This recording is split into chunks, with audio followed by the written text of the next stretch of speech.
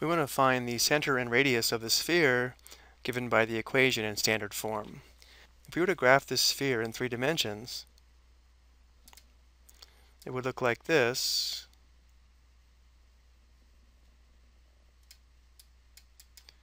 where this is the x-axis, this is the y-axis, and this is the z-axis.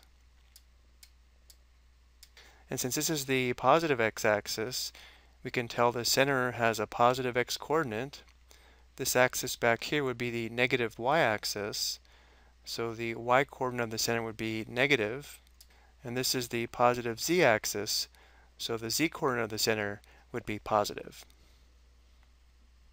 More specifically, when we have an equation of a sphere in standard form, which is this form here, the center has coordinates a, b, c, and the radius is equal to r.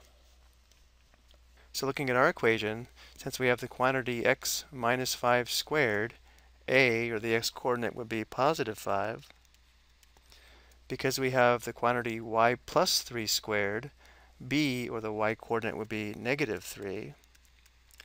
Notice here, if we had y minus negative 3, that would simplify to y plus 3. And then because we have the quantity z minus 2 squared, c, or the z-coordinate, is positive 2. And because the right side is equal to 16, we know r squared equals 16. So if r squared equals 16, and we know r is always positive, we can take the square root or principal square root of both sides to find that r equals 4. And therefore the center of the sphere has coordinates 5, negative 3, 2, and the radius,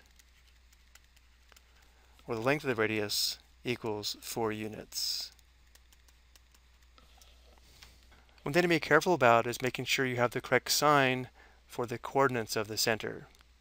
Notice here we had x minus 5, so the x-coordinate was positive 5.